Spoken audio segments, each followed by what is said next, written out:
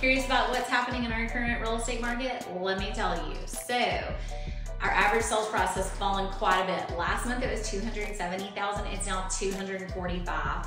In January, 47 houses sold in our market. That's it.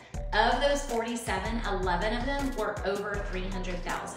So if you're shopping in that range, you're gonna have less competition as a buyer. If you're selling in that range, you might be in it for a little bit longer than you think.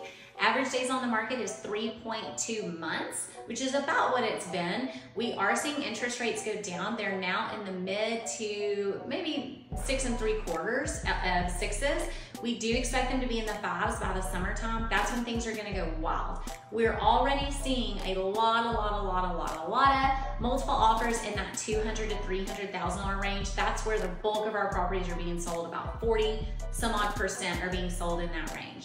So if you're wanting to know what's really happening with the market, what you need to do to be prepared as a buyer or a seller, just holler at us and we'll be glad to help.